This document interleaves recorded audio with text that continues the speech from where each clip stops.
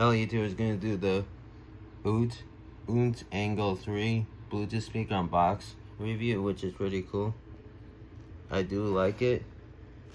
I would highly recommend the OontZ Angle 3 Bluetooth speaker. This one has a total of 10 watts, which has a total of 10 watts, which has two 5-watt neodymium drivers, while the OontZ Angle Soul that I pair with this phone has only a single 5-watt neodymium driver.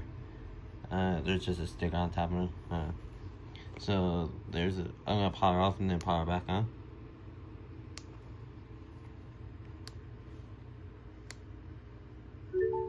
It does have a power. That means it's connected. It's pretty cool. It has some good weight to it. It's good.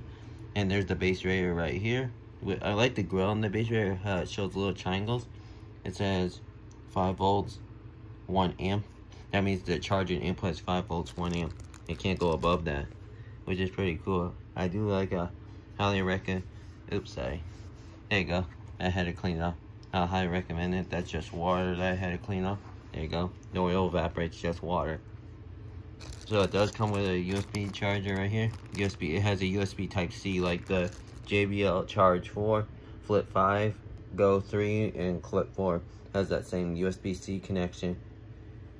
So this one's pretty cool. The one which I didn't mention in my unboxing of the Skywing only has the USB Type-B, which is similar to the Android setup, which is pretty cool. But I'm gonna do an update in this one in a couple of minutes.